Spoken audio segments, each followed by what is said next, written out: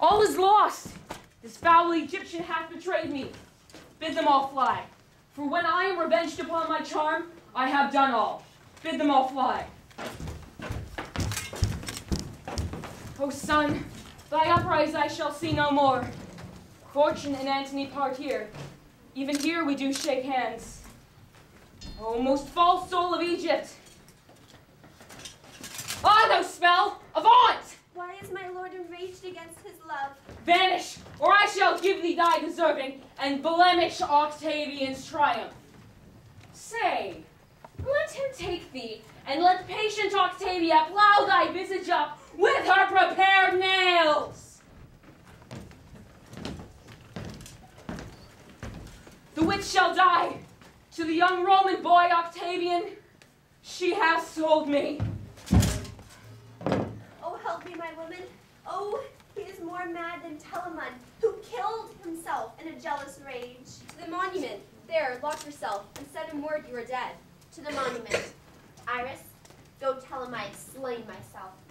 Say that the last I spoke was Antony, and bring me how he takes my death. To the monument.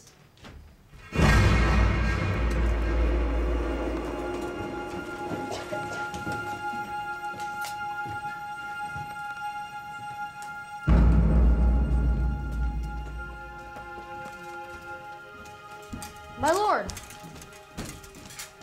My lord!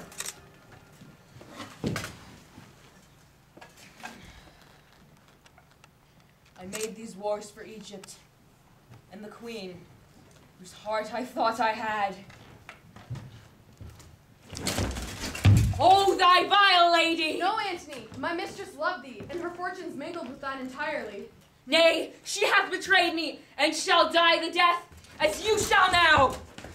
Death of one person can be paid but once, and that she has discharged. What thou wouldst do was done unto thy hand.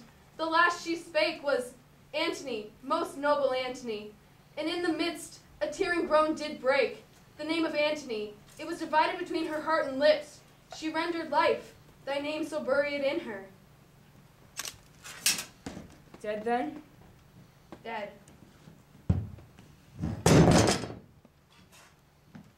That thou depart hence safe, just pay thy labor richly.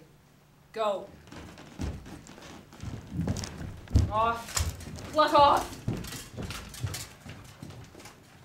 I will overtake thee, Cleopatra, and weep for my pardon. I have lived in such dishonor that the gods detest my baseness.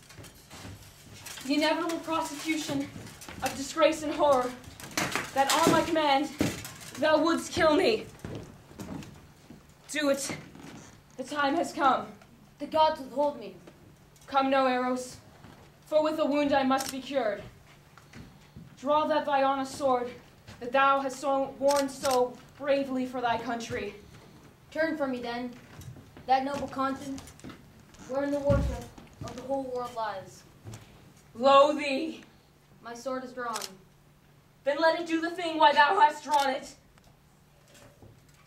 My dear master, my captain, my emperor, let me say before I strike this bloody stroke, farewell. Arrows! Arrows!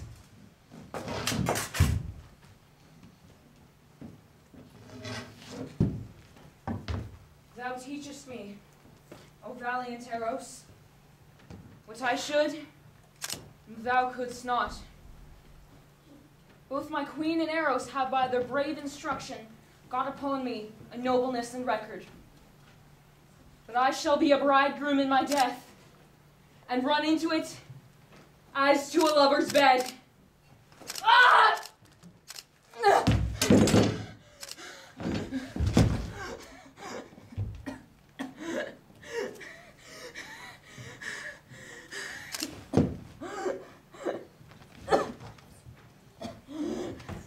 What's the noise? Let him who loves me strike me dead. Thy death and fortunes bid thy followers fly. This sword, but shown to Octavian, good this tidings, shall it be.